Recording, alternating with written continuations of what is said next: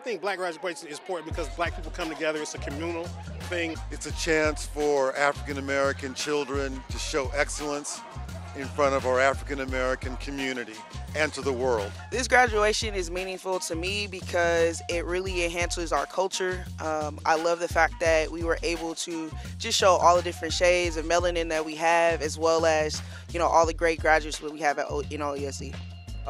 What makes a black graduation so unique? I think it's the culture we bring, all the excellence you see around us, you know, it shows. And for the students to know that they're valued as human beings and full people and not, you know, being othered. I just think it's just very historical. It's something that you see all over the country, something that gives us an opportunity to, like I said, celebrate in our own way and really just to acknowledge what our kids are going through, you know, here in Oakland, and being able to say if you can make it in Oakland, you can make it anywhere. What makes it unique, we are a unique people.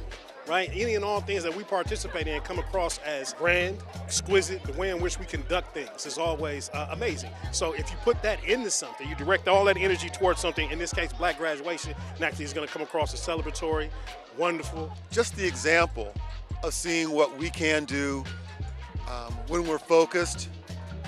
It's also showing the broader Oakland, Bay Area, California, United States community that yes, this is who we are, not just what you see on the news or in the newspapers. You know, it's always good just to be able to celebrate our kids.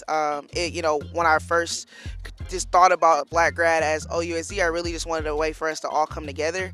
And I think that there's always this misconception that we don't know how to come together. And so this event really does that for all of us. I think it's important that we continue to celebrate it because it is tradition. It is a natural part of what it is to be black, right? Now we have an opportunity to carve out our space within the idea of graduation and just do it for us. Not everybody has an opportunity to graduate, right? So we have so many kids, not just black kids, but kids period, that don't get a graduation. And so we kind of hit on all of those things. We got kids that are in hospice, we got kids coming from Sojourner Truth who haven't really had a high school experience, right?